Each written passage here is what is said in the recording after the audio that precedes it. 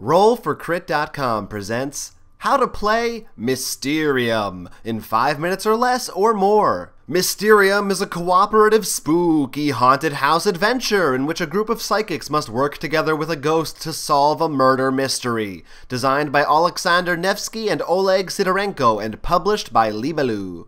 Before the game begins, one player will be chosen as the ghost who has been murdered, while the rest will be psychics trying to uncover the circumstances of the death.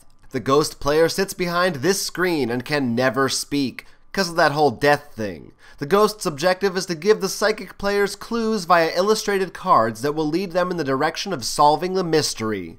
There are 3 types of cards to focus on in Mysterium: characters, locations, and objects. Depending on the number of players and chosen difficulty level, you will randomly choose a certain number of each of those card types and lay them out on the table in groups. The ghost will then choose a set of 3 cards at random from the ghost versions of those selected card groups and assign one of those sets to each player, placing them in the card slots behind their screen accordingly. In this way, each psychic player is assigned 1 character, 1 location, and 1 object, but only the ghost player knows what each of those are. When the game starts, the ghost will draw a hand of 7 cards. From this hand, they decide which cards will make good clues for which players. Players must first determine which is their character, then their location, and finally their object. For example, the ghost might give one player this card with food on it to indicate the chef character. However, the food also looks to be in the shape of a car, so it could be a clue for the driver. How they decide what the clues mean is completely up to the ghost. It can refer to the image itself, the colors, the shape of something,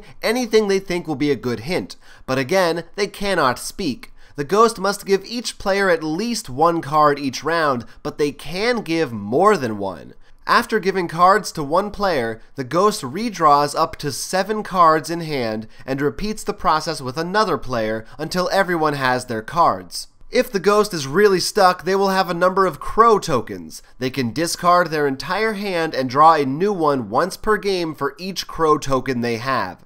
It's up to the players as a group to discuss and to try to figure out which cards were meant for which player. Clues are given out face up and can be discussed as soon as they're put into play. Once every player has their cards, the timer is flipped.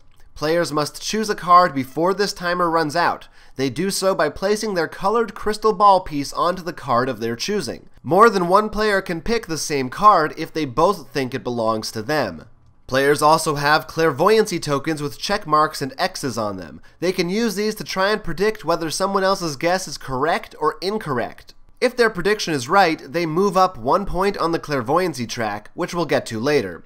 Multiple of these tokens can be used per turn, but players won't be able to use them again until the start of the 4th round of the game.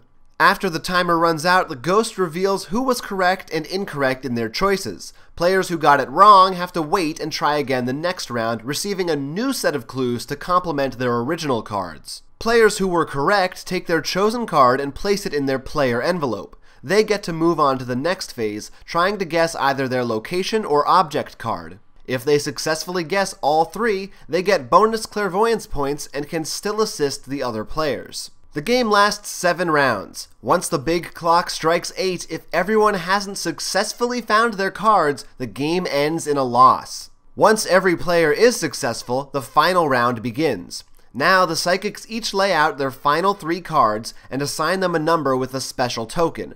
One of these groups will be the final solution to the mystery. The ghost chooses which group it will be based on which cards they have in hand that give the best clues. But the final round is a little bit different. This time, the ghost must choose exactly 3 cards to indicate one of the groups, and each card can only be a clue for 1 aspect, 1 for the character, 1 for the location, and 1 for the object. Once chosen, these cards are shuffled and revealed in a random order. Here's where the clairvoyancy comes in. Anyone who reaches the highest tier on the clairvoyancy track gets to see all 3 cards before guessing at the final puzzle. The middle tier only gets to see 2, and the bottom tier only 1. Psychics must vote for which group they think is correct in secret without discussing it at all. They do so by placing a numbered token into their envelope and not revealing it until all votes are in. Whichever group has the highest amount of votes is chosen as the player's collective guess. The ghost lets them know if they're right, in which case they win. Otherwise, they lose. Spooky.